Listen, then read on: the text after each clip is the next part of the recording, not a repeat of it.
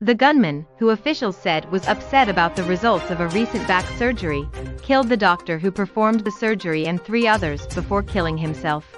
Eva Mireles spent some of her final moments on the phone with her police officer husband, the New York Times reported.